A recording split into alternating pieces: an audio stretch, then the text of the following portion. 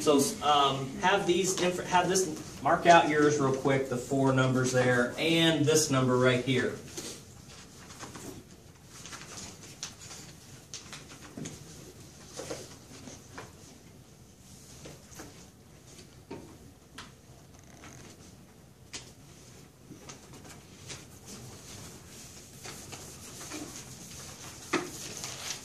When you get to this problem, and you're doing it, if you do not do T accounts, there's no way that you can finish this one and get it right. Almost guaranteed. If you try to do this one, if you try to go down to the answers down here and just start typing in the journal entries and the amounts, I don't know how you can do it without having an updated T account going at all times. So that's what you need to do to start out. The only one thing to notice is the years. A lot of times in finance, for financial accounting, they put the most current year first and then prior years on back. It's kind of opposite of how you may used to be looking at things in sequential order. So it tells us we have accounts receivable at the end of last year, which is the same as the beginning of this year. Accounts receivable of $85.15.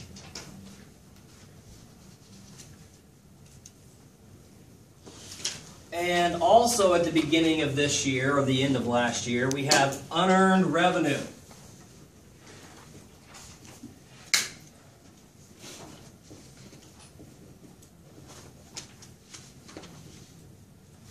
$24,644.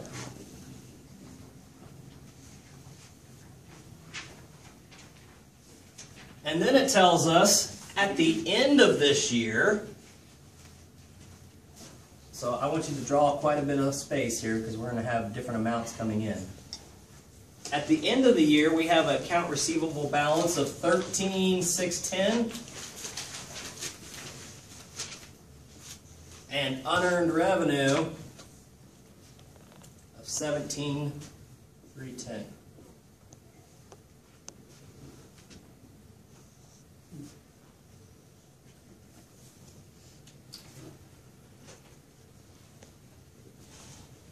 Notice what it says here. Unearned revenue, unearned service revenue arise from the sale of gift certificates. This is a billiards club. So people, this much has paid their money, but they haven't gotten the use of the service yet. They haven't actually went in and played the pool. The last number that we need to have to start everything, it says during 2015, we had total revenue of $164,000 and something. Leave a lot of space. Remember, that's our total revenue. That's not a journal entry, so I got to put that here in the total column. We haven't done any journal entries. This was our opening from last year. The ending of last year. This was also our opening. And then the rest of these, of course, are totals.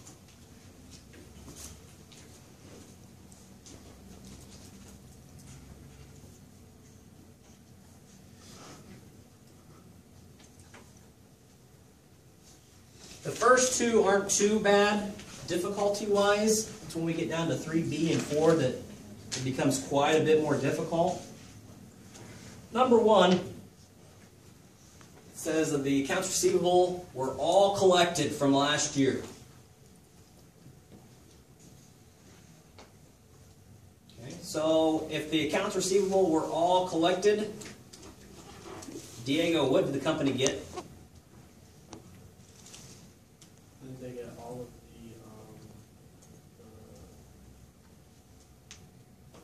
of the $85.15? Okay, so what do we call that? What did they get? What account am I going to debit? You can debit the accounts receivable. Debit this account here? No, we don't. They don't owe us more money. They owe us less money because they paid us. So you would credit that I credit that. Well, what am I going to debit? What did the company get? They get cash. They got cash, yeah.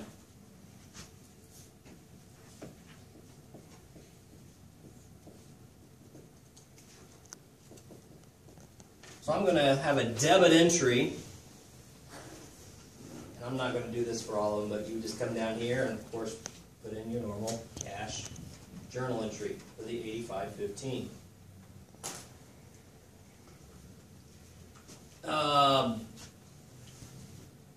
What would be my credit then, JC? We got 8515. Why? Why did I get the money? Because they're paid it on accounts receivable. Yeah, they paid off their account receivable. Very good.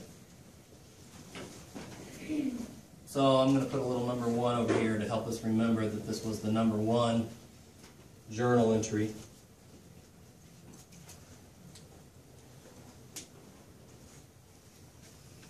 Gift certificates outstanding. At the end of the year, were all redeemed. Okay. So, Paul, what am I going to do here?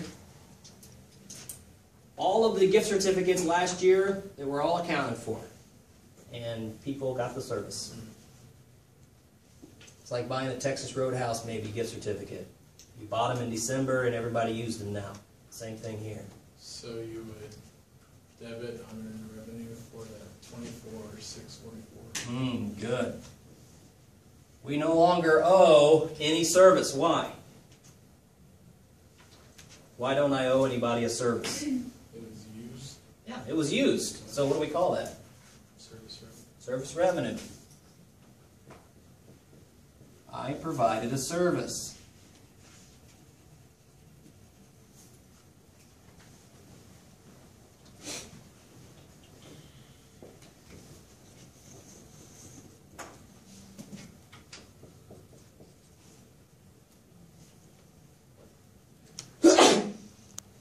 Update your number here if it's different.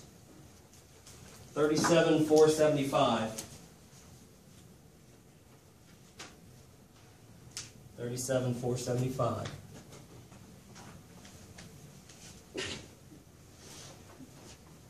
An additional 37,475 worth of gift certificates were sold this year.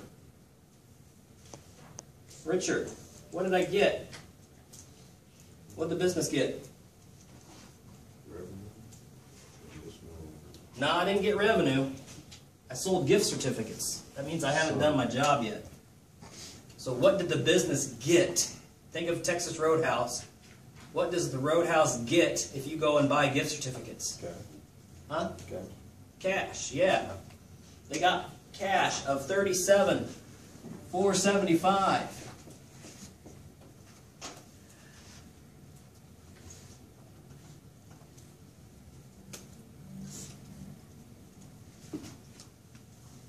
Trent, why did I get cash? What happened?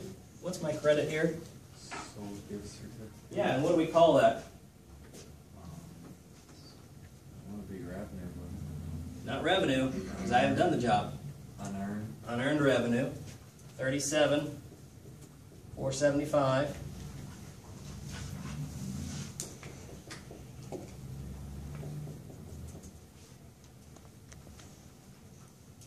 Now comes the hard stuff, 3B and 4.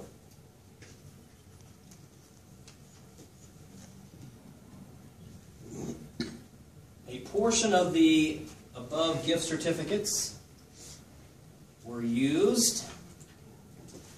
The remainder were still outstanding at the end of the year. Brandon? Did you find the difference from the unearned service revenue in 17,310? Yeah, good. What he's saying is, I sold gift certificates for this amount during the year, but at the end of the year, I only have this much left in gift certificates outstanding. So how many dollars worth of gift certificates did people actually come in and use? 20,165. Thank you. $20,165 of gift certificates are no longer unearned. So would that be your debit and 3B? 3B would be, yep, our debit for unearned revenue.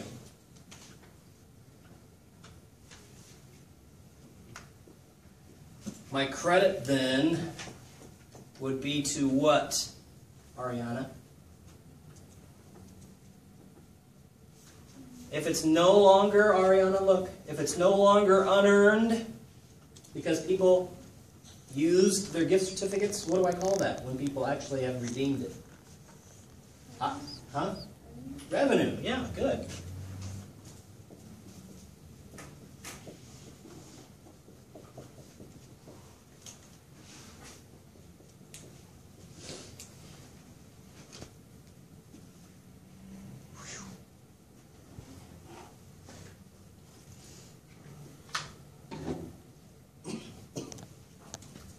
Number 4, services performed for members were billed. I think number 4 is the hardest of them all. Services performed for members were billed. All right, so I got to think about this. Am I going to? I know what the total services are, 164,000. Am I going to bill for 164,000? That's the question. No. Okay, why not? Why wouldn't I bill for all 164,000? It's only for 2015. Well, this is my 2015 total revenue. You have the 13,610. Because some of it's already been paid for. Yeah, some of it's already been paid. Out of the 164,000, some of it's already been paid for. How much has already been paid for out of the 164,000?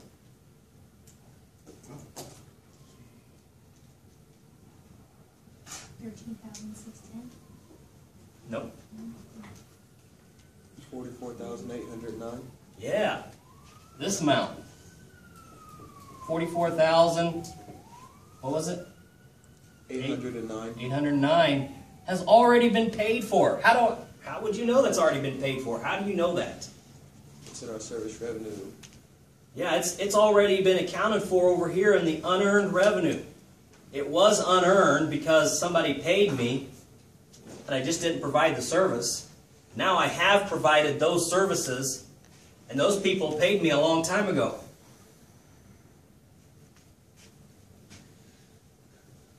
How much in services now are left that haven't been paid for? That's what I need to determine. Would you just subtract the 44,809 from the 164,456? Yep. 119,647. 119,647. Yes. That's how much is left that hasn't been already prepaid. These guys paid ahead of time, and we counted it as unearned revenue. The remainder people haven't paid me yet. And that's going to get me to my final total here of 164,000.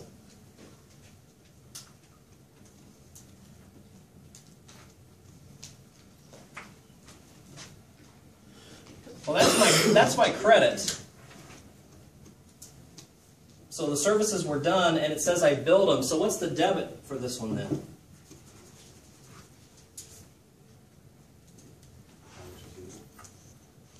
Yeah, good. Accounts receivable. I haven't gotten the money yet, but I did bill for $119,647.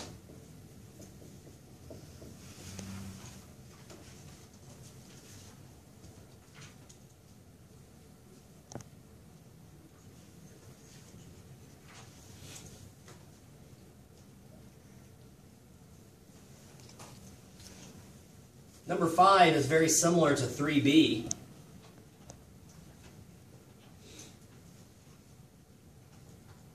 The accounts receivable for 2015 were partially collected. Well, just off the top, it doesn't give me much information. It says partially collected. How do I know what partially collected means?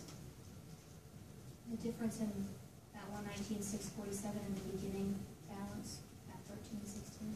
Yeah, not the beginning balance, the ending. Or that's my number. Yep.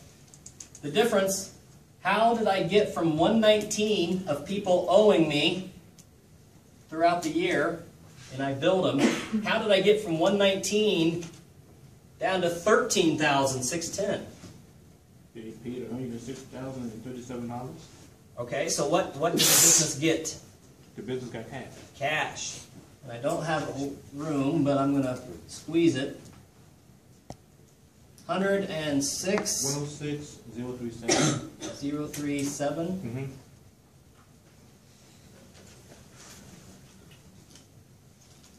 If I debited the cash, what am I going to credit in this case? Accounts receivable. Good, accounts receivable. They no longer owe me because they paid it.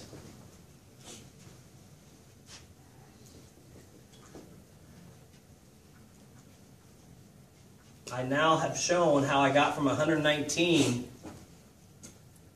minus the 106. I show how this 13,000, where it came from.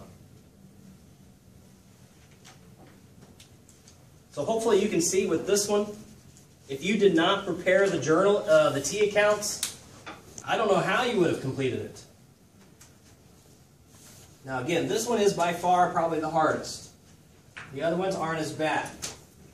The only one that you may have a little difficulty with, and it's okay, I kind of want you to struggle a little bit with this one, because we haven't talked about it, but this will give you a good review and get ready for next week, is you're going to actually need to go into the book, and I'll give you one other place that you can use, but the book will probably be the most helpful, is prepare the income statement. And if you just want to go to link to text, that's going to help you out even more. Takes you right to the income statement area. They say, here's the adjusted trial balance. And now we can start preparing the income statement from the adjusted trial balance. And it shows you step by step how to do it. Revenues minus the expenses. Would you show that again, please? Show what? How did you get there?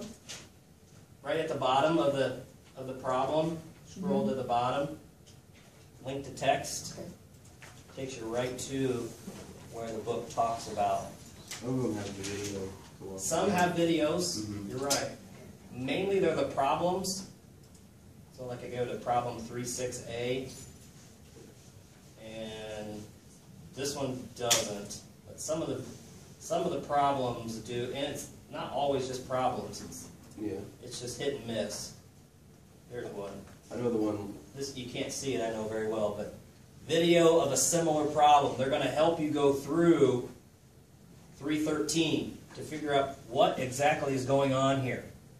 So if you don't have any idea where to start, just go down here to the video similar problem.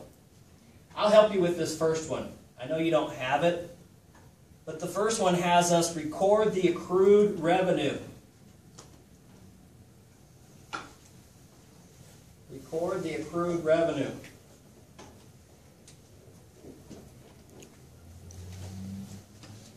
Okay, so that's telling me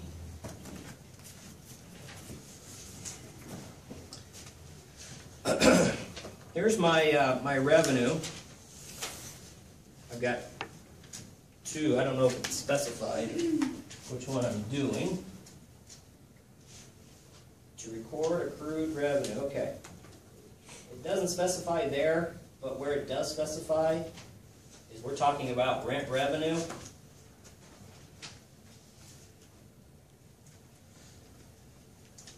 It appears that some of my rent revenue, my unearned rent revenue, it's saying before I did the adjusting entries, I started with $12,310. That's common stock. Oh, yeah, thank you. I started with $1,503 in unearned rent revenue. And it says it's a credit balance. Unearned rent revenue, credit balance of $1,503. And after I've already done my adjustment My new balance is $715. So how did I go from a positive 1503 down to 715? What did I have to do? Yeah, I got to show. I went from a positive 1503 down to 715. So I debited how much? 788. 788. Let's see if that corresponds with my rent revenue. In rent revenue, I went from a credit balance of 10,970 up to 11,758.